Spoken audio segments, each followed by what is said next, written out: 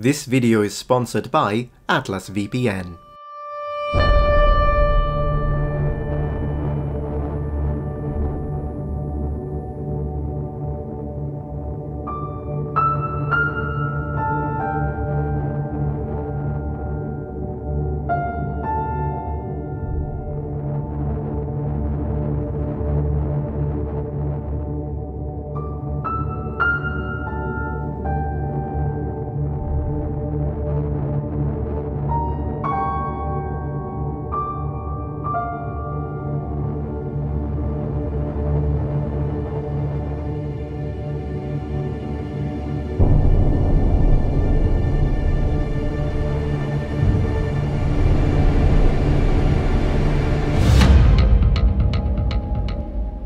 Hey noble ones, welcome back to my channel. This is the Metatron speaking, and as people with a strong interest towards history, have you ever stopped to ask yourself how much harder would have life been for people in the past, particularly when you stop to think about all the different modern commodities that we are used to be honest, take for granted?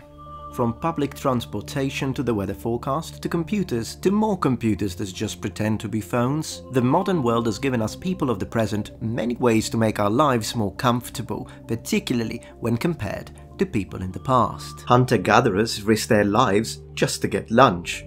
We just go to the nearest supermarket and complain if they sold out that specific brand of cereal we like. Oh my god, how am I gonna survive the 5 minutes drive to the other supermarket down the road? Now compare that with spending an entire day in a forest with a flint spear. However, there are many things we oftentimes call modern, such as say optical illusions or dental hygiene, which in fact existed in ancient times, which means that by definition they are not modern per se as a general concept. What we have now is just a more advanced version of something that has been with us humans for a very long time. Well, today I've gathered 10 very surprising modern things that ancient Romans had. Number 10. Postal service. Hey, will you look at that? I've got a package here. Luckily in the modern era we've got functioning postal services. By the way, if you want to know what this is, check out my Patreon page, link in the description, shameless plug. I wonder if the Romans had those. Actually, the ancient Romans had a fully functioning postal service that, in many ways, was quite similar to what we have now. It was called cursus publicus in Latin, and it was introduced by Emperor Gaius Julius Caesar Octavianus Augustus. It consisted of designated stop stations placed near main roads and important communication routes. Inside these stations you had a series of slaves that functioned as messengers who could walk or run to the nearest station to deliver messages, letters, parcels, etc. With time, these stations obtained stables, horses, and their own supply of horse feed. Imagine it this way. You had a certain territory within which the Roman postal service would function, would operate. Now you had many of these stations. The actual term for these stations is mutationes or mansiones, and these are two different kinds. The mansiones were actually the bigger one, and you would have one for every 6 mutationes. The ones that I've just described are the mutationes, the regular stations. Well, what's different about these ones here is the fact that these were not only bigger, but the messengers could actually spend the night. They could sleep, which is why you would have one every 6. Now, you know how today we also have the option to use, say, private senders to deliver letters and packages, I don't know, mailboxes, etc., FedEx. Well, the ancient Romans also had this possibility. You generally speaking had two options: either give your letter or package to a merchant that you know is going to the city where you want your package or letter delivered to for a price, or you assign the duty to one of your slaves. So basically, if you are the owner of land and slaves, you can use one of your slaves. You don't necessarily need to use the sort of public postal service. Although, of course, the slave could be killed, in which case, it is what it is. Pretty impressive, isn't it? And you know what else people of the classical period had? Computers! Look at that! USB ports and whatnot. They even had their own VPNs. No, they didn't. I'm joking. That's not a computer. They did not have VPNs, but you should, such as Atlas VPN, that is the kind sponsor for today's video. A VPN is a virtual private network that makes all of your internet traffic travel through an encrypted tunnel, and this way it protects you from spying, public Wi-Fi dangers, it hides your IP address, and online activities. Atlas VPN is a great choice because it was developed by cyber security specialists and, among other things, it gives you access to the Data Breach Monitor, which is a security feature designed to track any data breaches related to your online accounts, automatically scanning any leaked information. But another add-on through Atlas VPN is the fact that you can use Netflix from any country regardless of where you are. So let's say you wanted to watch a show that they only broadcast in the UK, but you were in America, no problem, just change your country through the VPN and boom, access granted. I personally always have Atlas VPN active on my machines because one account lets you use unlimited devices. Not only Atlas VPN is a great choice, but it's also a very affordable one. Now today is the perfect day to start using Atlas VPN because it's the deal of the year. Atlas VPN is offering all of you a Steel Black Friday deal, which means that now you can get Atlas VPN Premium for just $1.70 per month, plus 6 months extra with a 30-day money-back guarantee. So if you have been considering getting a VPN but you weren't sure about the prices, well, now is the time. Only $1.70 per month, plus 6 months extra, with a 30-day money-back guarantee. Since this is just a limited time offer, make sure to be quick. Click the link in the description below, get your deal. And big thanks to Atlas VPN for sponsoring my channel.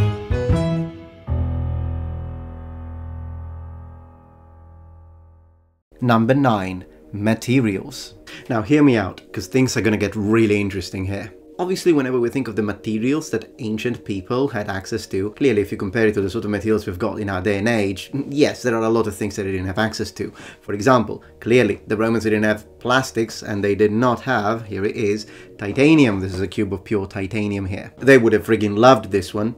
And whenever we think of the classical period, which is after the Iron Age, we think, of course, they had iron, they had copper, bronze, that kind of material, wood, stone. But check this out. There are some materials that you probably would expect to also be modern that they actually had, and that might surprise you. So let me tell you 3. The ancient Romans had access to plywood, concrete, and steel. So how do we define plywood? Well, technically plywood is a material manufactured from thin layers of wood. These layers are glued together with adjacent layers having their wood grain rotated. Polybius, Roman writer, does give us some very interesting descriptions on how they built shields, particularly in the Republican period, and then we have got, of course, the material evidence that we can compare it to. And many Roman shields were in fact made by overlapping layers of thin wood placed at a different orientation to increase their strength. When it comes to Roman concrete, of course it's different in its ingredients and fundamental materials to modern concrete, but it still is concrete. Modern concrete is typically made with Portland cement, a mixture of silica sand, limestone, clay, chalk and other ingredients. But Roman concrete was a mixture of volcanic ash, lime and seawater. This was done in order to take advantage of a chemical reaction which the Romans not only had observed naturally, but also understood in tough rocks, in other words, cemented ash deposits. The Romans created a rock-like concrete that thrives in open chemical exchange with seawater. Last but not least, steel. Sometimes a little bit of a nomenclature battle, but in general we can all agree that iron, with the addition of a certain percentage of carbon, turns into steel. The steel that the Romans used wasn't as advanced as the one used, for example, in the late Middle Ages, but we know that they used it understanding the process behind it. And I think this myth of the idea that steel wasn't available until the modern era is more of a misunderstanding of steel itself, which has been around since the Iron Age, and the mass production of steel, which indeed is a modern thing. Number 8. Beware of the dog. So you know how we people keep dogs in our home? Well, the Romans did it too, as pets. See, you could be a Roman. Dogs were considered domestic animals that people liked having in their homes, for affection, but also for protection, and this connects to our fun fact. Are you gonna protect me? Yeah, good luck with that. You wouldn't scare a chicken, because you're a biscottino. Biscottino.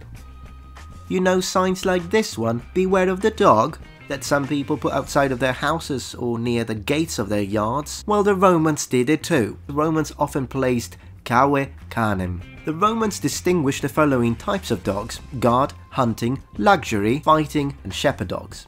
And each class had its recommended breed, size and even color. For example, black dogs were usually supposed to be or recommended to be used as guard dogs. Number 7. Dental hygiene. This one is gonna gross you out. In our day and age, we're all about dental hygiene, or at least we're all encouraged to be. From dental clinics to toothpaste, toothbrushes, controversial mouthwashes, we've got it all. But surely enough, the Romans cared about the health of their teeth, the freshness of their breath, and the whiteness of their smile as well. That's all good and dandy, but wait until you hear how they did it. The Romans used animal or human urine to whiten their teeth. Yeah. I'll choose yellow teeth any day of the week. Number 6. Underwear. Most often than not, the Romans are represented in either their very characteristic tunics or their very sumptuous formal togas. But have you ever stopped to wonder what's underneath all of those tunics? You kinky muppet. Well, have a look at these representations here. They look quite modern once you think about it, don't they? Indeed, the Romans wore undergarments and underwear. There were even regulations for example, gladiators that they were expected to be wearing underwear. You know, we're here for a spectacle. Not that kind though. As we can see from this image, women often liked exercising in underwear. Of course, both the material and the look would have been different from modern ones, but the idea of wearing underwear, absolutely not modern.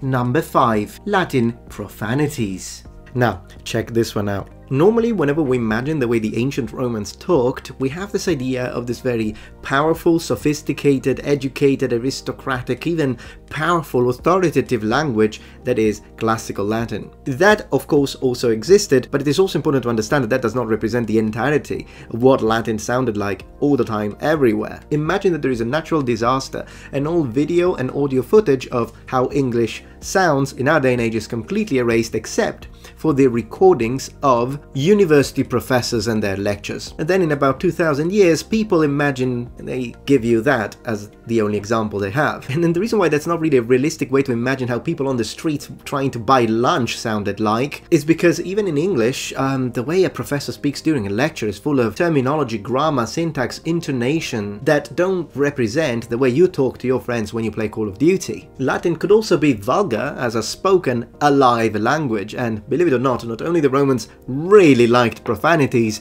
but their favorite ones were the sexual-based ones.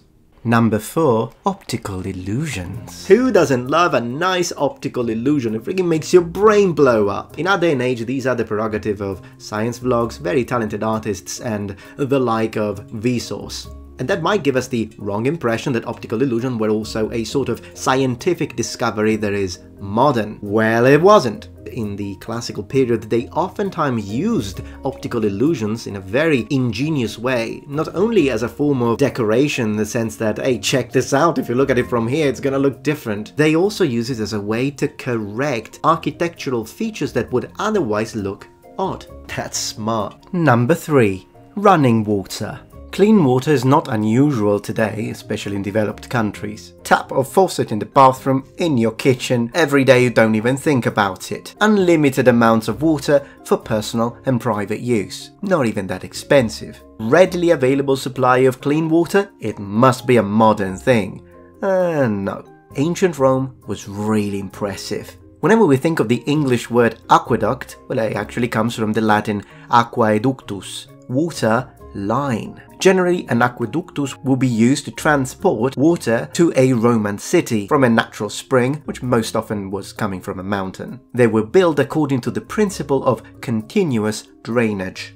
The capital city of Rome is probably the most impressive one, since the city, with its 1 million inhabitants, had 11 aqueducts that were totaling 420 kilometers of water supply. And what you might not know is that only 47 kilometers of which were above Earth's surface. Imagine that kind of construction. This sophisticated network was able to provide 1 million cubic meters of water to Rome every day. So what was this water used for? Fountains, wealthier homes and properties, baths and public toilets. Even some relatively cheap houses could have access to running water, but normally it was just the ground floors. So people living on the 2nd, 3rd, 4th floor would not have access to running water, which is why higher floors were cheaper.